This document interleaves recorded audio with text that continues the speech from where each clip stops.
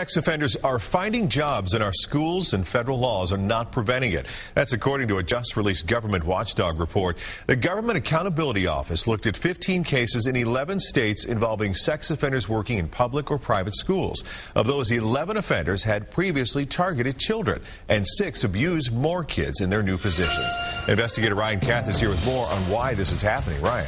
Mark, none of the incidents mentioned in this 44-page report happened in Missouri or Kansas. But the bigger issue is there's no federal law regulating whether or not sex offenders can work in our schools, and state requirements are all over the map.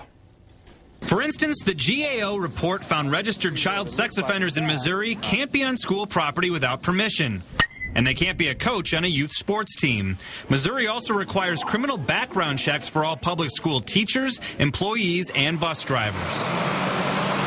However, on the Kansas side, the report says there are no state laws prohibiting sex offenders from working at schools.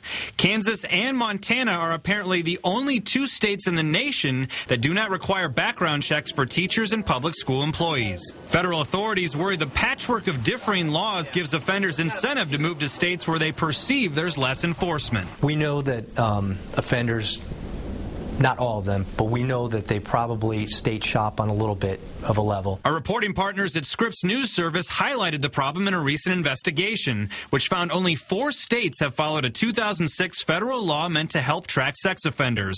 The Adam Walsh Law is supposed to make sure offender registries are in sync from state to state. These offenders want to go places where they can be anonymous, where they can have easy access to their victims and reduced likelihood of being noticed or apprehended. You want to knock on that one? Child safety groups say compliance with the Adam Walsh Law will keep thousands of offenders from falling off the radar.